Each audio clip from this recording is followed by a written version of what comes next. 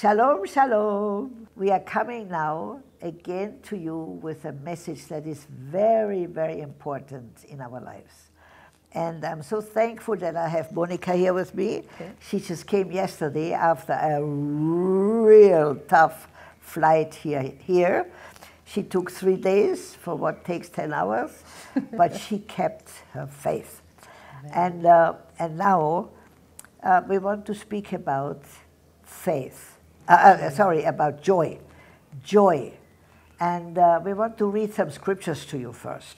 Monika, read John 15:11. I have told you these things so that my joy and delight might be in you, and that your joy may be made full and complete and overflowing. Hallelujah. Then in Philippians 4:4, rejoice in the Lord always. Again, I will say, rejoice. In Thessalonians 5:16, rejoice always and delight in your faith. In Psalm 16:11, you will show me the path of life. In your presence is fullness of joy. In your right hand there are pleasures forevermore. In Galatians 5:22, but the fruit of the Spirit is love, joy, peace, patience, kindness, goodness, faithfulness, gentleness, and self-control. And now in Nehemiah 8:10.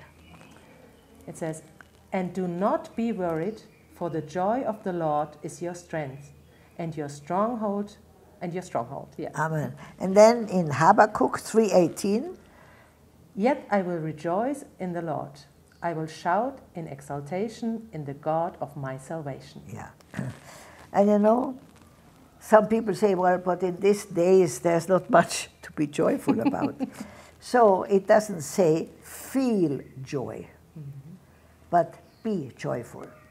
And you know, joy, the word joy, J-O-Y, to me, is not happiness. It's Jesus, others, yourself. So you can only have joy in a permanent way if you have Jesus in the center of your life. Amen. Amen. Amen. So Monika, I would like for you to just tell us what you went through in the last 3 days. Okay. And how God carried you through. Amen. Amen. Amen.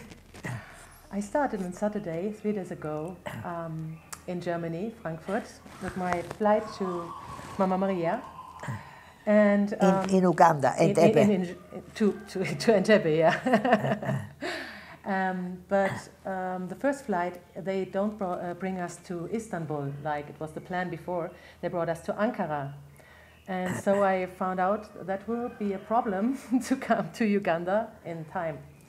So we had to stay the night in Ankara, and the next day the flight was to Istanbul. But on the first day, when I feel something is wrong, I decided, no, I will keep my joy. Jesus, everything that you prepared for me, I will take with joy, and I will keep my peace. My peace, yeah. So we came to Istanbul, but there was no flight, so I had to be there another night. The next day, we came to the airport, and we were just before the boarding, and they told us, we are sorry, it's cancelled again. But it was really fantastic. God gave me a group of people around me who helped me also with all the luggage and all these things, and it was really possible to keep my joy. I thought, okay, Jesus, if you say this is what I have to go through, it's okay, because I know you are here, you are with me, I'm not alone. And this is something, when I know Jesus is with me, it fills my heart with joy, and there's nothing that can keep this joy from me. Amen. And yesterday in the evening, I came here, and I was welcomed by Mama Maria, and I'm so happy to be here, and now my joy is overflowing. And we really prayed that she would not give up. No. Also her faith, that what God starts, He finishes. Amen. Amen. And now we are expecting the greatest time here. Hallelujah. In Uganda. Okay. Yeah. So, you know, for me, I want to now share with you, because you may say, well, wait a minute, if you knew my situation, you would say, this is not something to be joyous about. And there were many situations in my life that the devil wanted to crush me and to take away my hope of life and everything. And you know what? I had to say many times in my life, Lord, I don't like this situation. I don't understand it. I didn't pray for it. But I will say thank you. Amen. And I said thank you until I realized joy was there again. Yeah. And you know, it was amazing. God has carried me through now for many, many years in a strong faith, because I do believe that God makes no mistakes. And everything that He allows to come into my life, He has tested before. Yeah. And when I keep my joy in the Lord, that is, delight yourself in the Lord, knowing that God makes no mistakes, then the outcome was always a joyful shock to me. Amen. Amen. Yeah. For example, you know, one of the biggest painful situations was that when my husband died. We had such a good marriage, and we had such a fruitful ministry, and then God takes him home. But I wanted to die with him. I didn't want to continue living alone anymore, because now I knew what it means to be together with somebody that you flow in the Spirit. And, you know, 1 beats 1,000, 2 beats 10,000. And it was the hardest thing to trust God that He will continue with me. But my husband, before he died, Herbert, he always said, Maria, God has such big plans for your life. Yes. And you look to Jesus, and He will give you strong men and women, and you continue. Oh, I couldn't care less about the great works that God had. I wanted to die.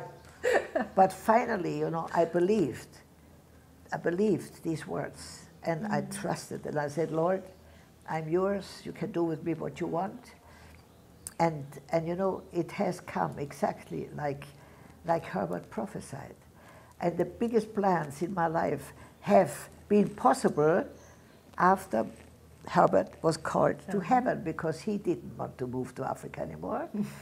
But God had to set me free to come here and experience the greatest joy, how God is strong in the weak, how God is strong in those that are just available to Him. And you know, for centuries we have prayed, your kingdom come, your will be done on earth as it is in heaven. And we have prayed that, but we have lived very often, I, myself, and me, Lord bless us three. And God has to reduce us to zero. We need to know, I am not what it takes, I can do what it takes, I don't have what it takes to be a kingdom citizen. Then we are humble enough to hang ourselves to Jesus, to trust Him, to make Him number one. You know, for me, Daniel is such an example. He was a very good friend of the king. And when you have favor, when you are blessed, you have enemies. You have people that envy you and that are jealous of you, and they wanted to get rid of him. And so they told the king in those days, we have people in this country that have another king besides you. And they look for another king for the solutions of their lives. And that was not very pleasant for that king. And so they convinced him that everyone that does not only worship that king should be killed in the lion's den. And, you know, the king never expected that he was really signing the death sentence for his best friend, for Daniel. But then Daniel found out. He went home, and, you know, he didn't hide in a basement. He opened the windows wide and prayed to his God louder than before, and praised his God. He was not afraid of dying. He was not submitting to the orders of a worldly command. God was number one in his life. And they were just happy that it was so easy to eliminate him. They went to the king, and the king had to stand to his orders. But he was shocked. And Daniel was brought into the lion's den. And you know what? The king couldn't sleep all night. He was nervous. He was hoping that the God of Daniel would save him from these lions, because these lions, I promise you, were hungry. And they threw him in the lion's den, and the lions did not. I asked Lord, why did they not kill him? The Lord said, because they didn't smell anything eatable anymore. Yeah. You know, there was no fear. There was no fear. There was just spirit. Daniel was just spirit. And the animals could not smell anything that could be eaten anymore. And I promise you, I believe that Daniel slept on one of those lions, and another one gave him a cover, and they were best friends. And they just purred like pussycats. In the morning, the king, you know, he couldn't sleep all night. He ran to the lions and screamed from far already, Daniel, has your God protected you? And you know, Daniel, he said, you know, he wasn't worried. God was the center of his life. He was totally submitted to the will of God. He was also willing to die. But he screamed, yes, king, the Lord has protected me. And the king was very happy and took him out. But then came to me something that really crushed my heart. Then all those people that were responsible for Daniel to get into the lion's den were thrown into the lion's den with their wives and with their children. And that to me, you know, you man, you have such a responsibility for the spiritual leadership in your families. Those children had nothing to do with it. The wife didn't have anything. But the husband is responsible for the spiritual leadership. And then Daniel became even the greater collaborator with the king, you know. So, but he really rejoiced in the Lord always. He was even willing to die. You know, there's also a scripture in Revelation that says, and they overcame him by their testimony, by the blood of Jesus, because they didn't love their lives unto death. So, you know, we should keep our joy in all situations. Amen.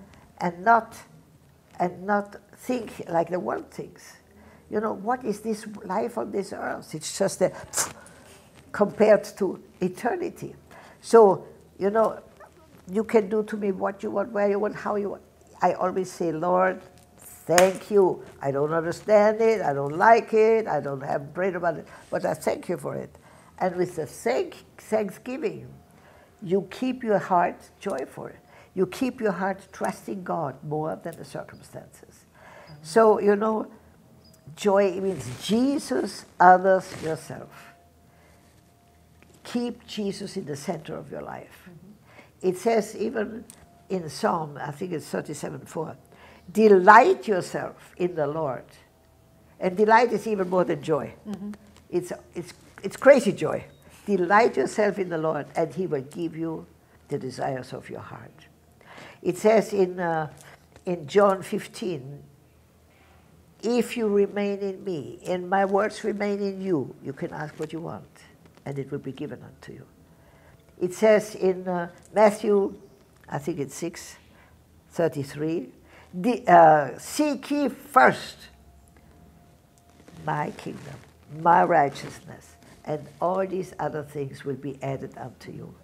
Dear ones, it says here, rejoice always, and then it says that we should not be worried. We should not be worried, for the joy of the Lord is our strength. And it's not a feeling, it's a decision. It's a decision. I have already been crying and joyful at the same time. But it's not the joy of the world, it's a joy of the Holy Spirit. So we would like for you to write down all the situations that you don't like and start thanking God. Say, Lord, I don't like it, I have prayed about it, and I don't understand it, but thank you, thank you, thank you, thank you. I don't feel thanksgiving, but I thank you because you make no mistakes.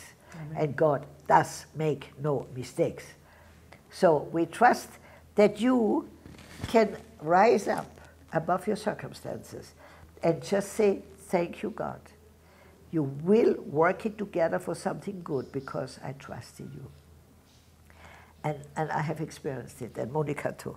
Yes. And we want to tell you, be heroes of faith and trust God and thank Him for everything in Jesus' name. Amen. God bless you.